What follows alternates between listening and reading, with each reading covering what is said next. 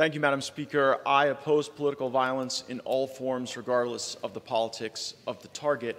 I am no expert on Japanese anime, but I am told, and I do believe, that it is not real.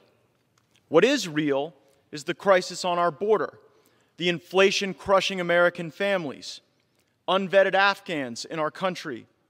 And what is definitely real is the violence that burned our cities and harmed our businesses in the summer of 2020, often encouraged by Democrats in Congress. Anime is fiction to the point of the absurd. It's not really my thing, and it does glorify violence, but often to symbolize conflict, not realistic harm to another person. In the last session week we had, we reviewed Steve Bannon's podcast. Today, we're critiquing Paul Gosar's anime. Next week, we might be indicting the Wile Coyote for an explosive ordinance against the Roadrunner. If you don't like Paul Gosar's tweets, tweet back at him. We know there are plenty of folks in big tech who will amplify your message.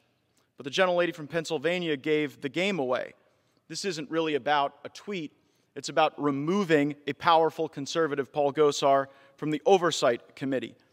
And it is about characterizing conservatives as threats to the country, dangerous, because despite the majority's references to the Biden infrastructure bill, they have received no bump from it. The American people, not really into the infrastructure bill, and so we're here reviewing mean tweets. All of us in Congress, I shouldn't say all of us, some of us have regretted things we've tweeted. I know I have. And when we say uncouth things, we should resolve that. Congressman Gosar removed the tweet, and I hope he regrets it, and I hope that the squad regrets tweets the gentleman's that time raise funds for has people expired. An additional 30 the gentleman seconds. from Oklahoma yields the gentleman from Florida an additional minute.